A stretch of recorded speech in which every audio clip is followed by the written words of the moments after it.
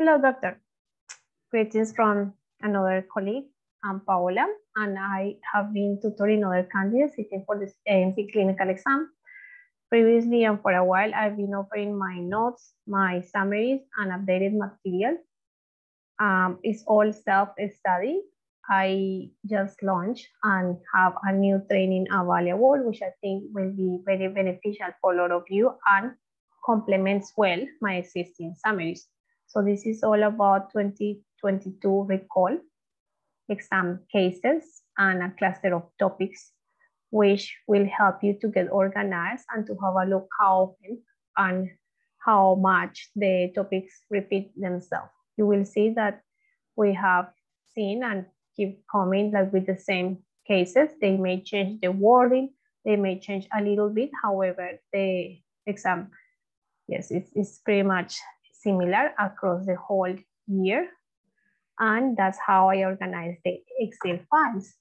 So I would like you to have a look, because I know it makes more sense when you actually have a clear understanding. We know there's a lot of candidates chair and are very kind to comment and tell others what the exam cases are. So I started from early in the year, from March until December, to tabulate the same information that is shared on the groups, Telegram, Facebook, and by people and students who I was tutoring, and make this tabulated. Some you will see there's not much notes, others have more complete cases description. However, the topic is pretty much the same, or even if we don't have the diagnosis, we know what the complaint is. So I organize them, and by date, format, online or face-to-face, and for most of them I have that available, and also the main subject. So for some I had to type because it was handwritten notes. Otherwise, I'll just copy paste. There may be typos, and I know that information may not be like they may be missing some exams, but I think this is most what has been shared online pretty much, and what most of us have access. So some exam cases are very short, while others will have more information, but it's what we have and we can play with that. So after doing that, I then move into creating another folder by subject. So let me stop sharing and go back to that one.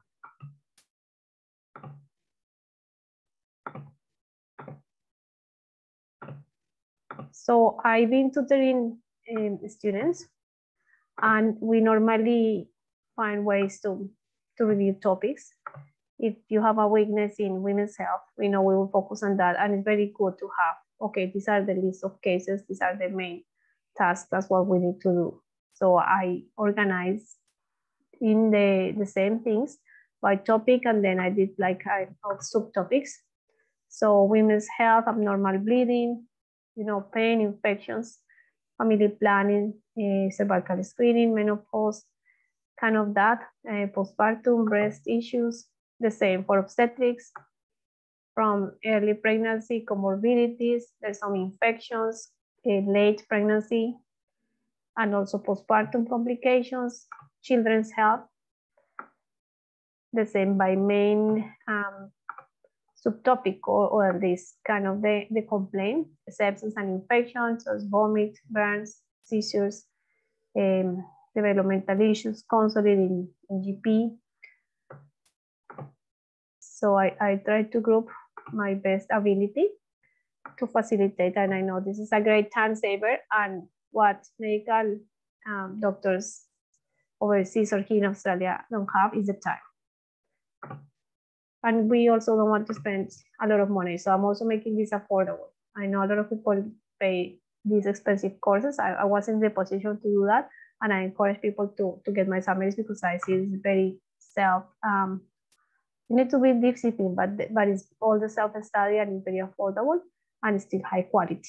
I put a lot of time, and actually I care about offering the best to others. So I wouldn't, I've been doing this for a while, like this file, and I wasn't want to share it until I knew it was ready for you.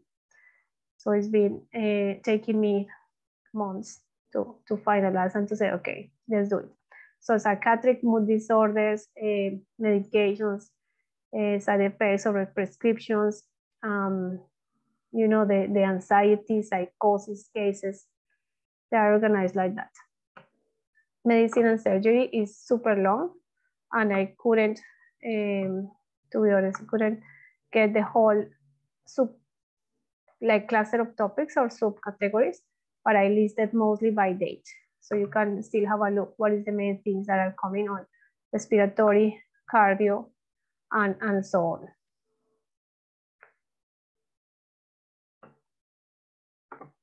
Same for surgery, listed a lot of stuff. So I just copy by big subjects, all the gastro, the urology, ENT, dermato, musculoskeletal, and orthopedics. So to give you an idea, I think this is like visually what you get. You can download, modify, and organize however you want to make it useful for you. But I'm saving you the time, and time is expensive, you know. It's the biggest asset.